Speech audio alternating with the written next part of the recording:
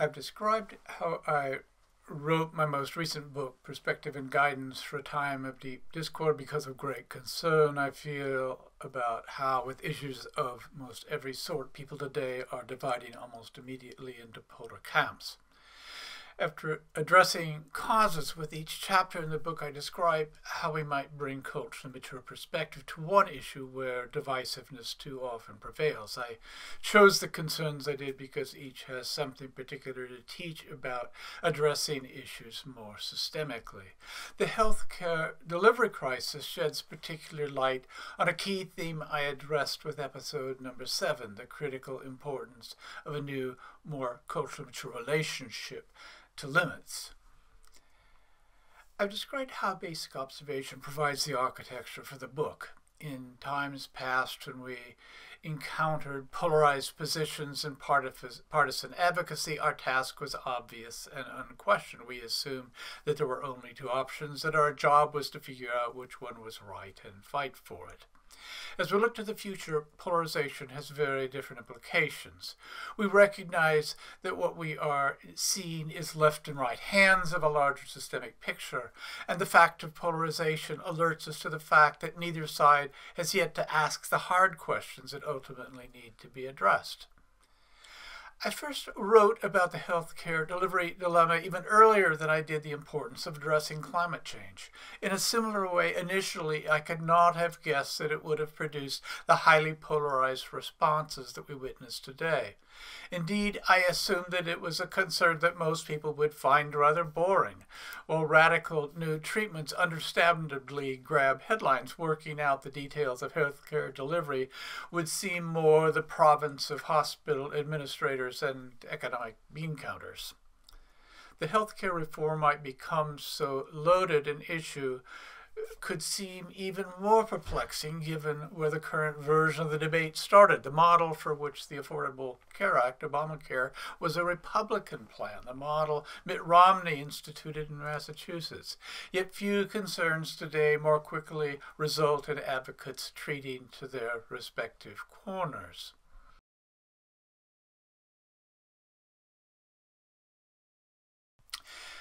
Healthcare delivery makes a particularly good example of just how demanding the important new question can be.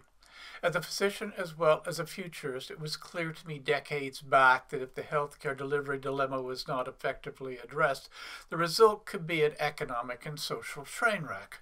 Importantly, the healthcare delivery crisis is not just a U.S. crisis. The factors that make addressing it so challenging apply whatever a country's particular approach to healthcare. In time, they will confront even the countries that now have the most enlightened of policies.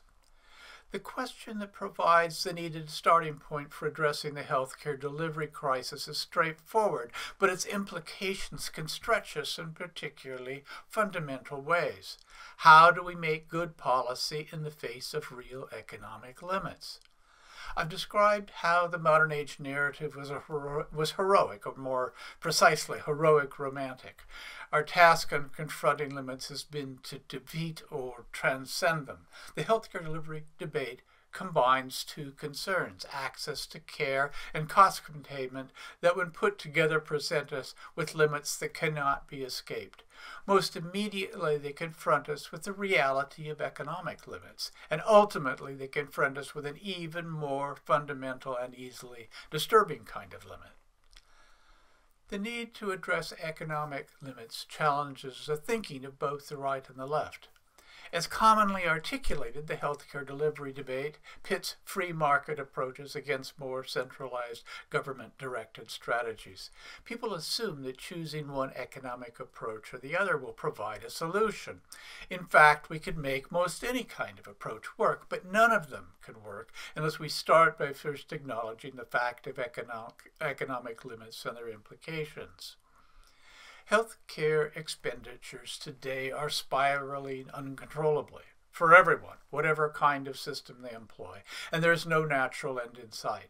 Advocates on each side tend to pin the problem on inefficiencies and excesses. They assume that if we just get the incentives right and set curbs against unreasonable profit-taking, all will be well. But while inefficiencies and excesses play some role in today's healthcare crisis, the most important factor is more basic. Spiraling costs are primarily a product of modern medicine's great success. Early innovations like sterile technique and penicillin were relatively cheap. More recent advances, sophisticated diagnostic procedures, exotic new medications, transplant surgeries, and more are increasingly expensive and promise only to get more so.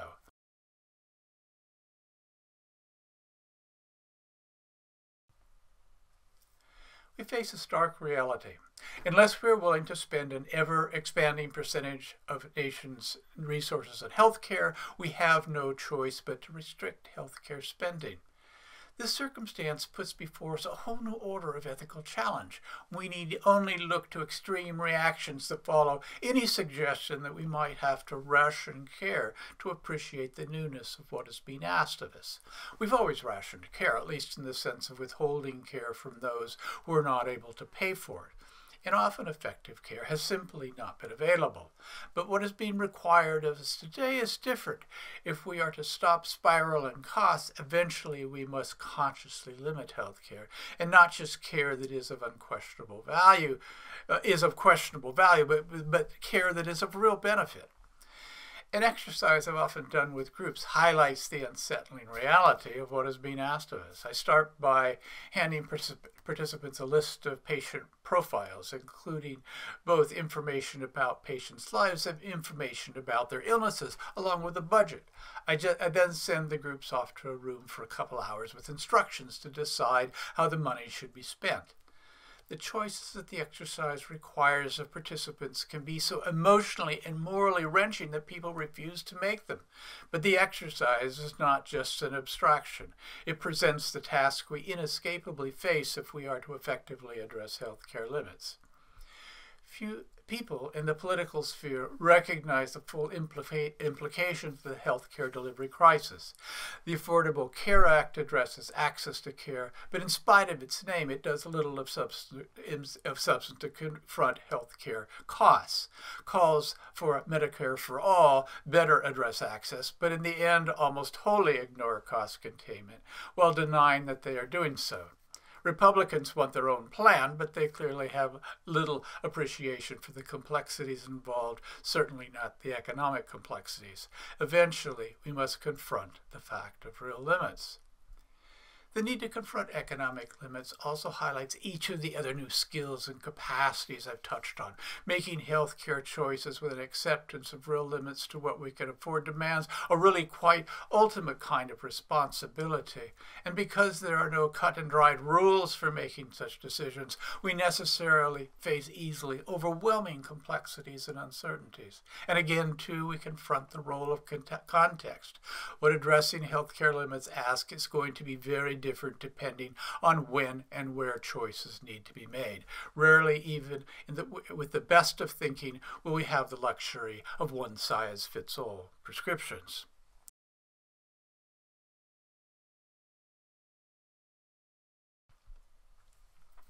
We reasonably ask just what it is that makes the task of confronting economic limits so much more demanding than people tend to assume.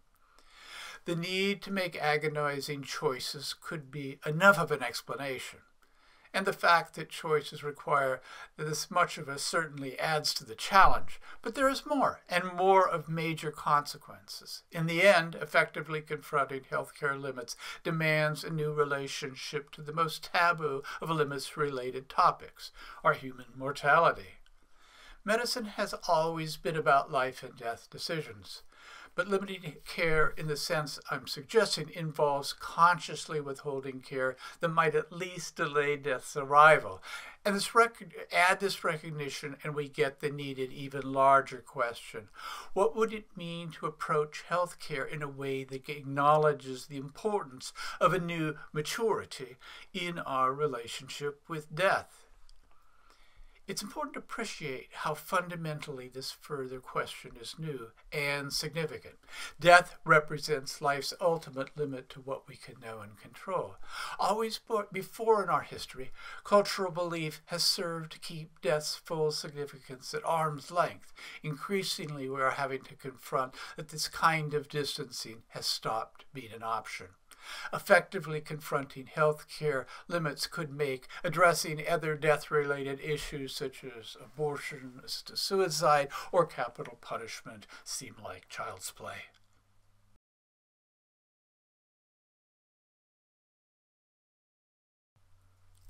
What exactly would good political leadership with regard to healthcare delivery challenge look like? Certainly, it would include some of what we find with the best of current efforts at healthcare reform. It would emphasize better covering the uninsured, giving greater attention to preventive care, addressing drug costs, and more extensive application of evidence-based medicine. But politicians who want to provide real leadership would also reopen the conversation in a way that better acknowledges the fact of real economic limits. And over time, leadership must go further. It must help people in coming to better appreciate the importance of a greater maturity in our human relationship to death. Needed leadership must ultimately come from all of us. People today tend to celebrate every new, more expensive medical advance at the same time that care becomes increasingly unaffordable, both for individuals and for society. And as citizens, we must be clear that this is not sustainable and ultimately really not sane. And like it or not, political leadership is one of the last places where we are likely to find an appreciation for a greater maturity in our relationship to death. That can happen best through our everyday conversations. In fact, we are already seeing changes when it comes to this more ultimately challenge, only first steps, the ones that are significant. For example, we are witnessing growing recognition of the importance of end-of-life conversations between patients and doctors. The role of quality hospice care is increasingly appreciated, and states are beginning to pass legislation that supports doctor-assisted suicide. None of this would happen without broader societal changes in how we view death and its implications. The questions presented by the healthcare delivery crisis are not just harder than we tend to realize. Arguably, they are harder than we have been capable of recognizing up to this point in our development as a species. But they are also the questions that we have to ask. It is important to appreciate how more directly confronting healthcare limits, even just economic limit, could have effects well beyond the obvious. It could contribute not just to rethinking access to care, but also to increasingly mature and empowered insights about what it takes to be healthy, what it means to heal, and more broadly about the requirements of a healthy society. For today, isn't that just what the doctor will order? A fresh, really big picture look at the whole healthcare endeavor. In the end, confronting healthcare limits should result not just in care that we can afford, but also in care that is more complete, that better addresses the whole of who we are as individuals and as societies. And while getting there will ask a lot of us, we can also think of it simply as bringing the needed new common sense to the healthcare sphere. As always, invite your thoughts and questions.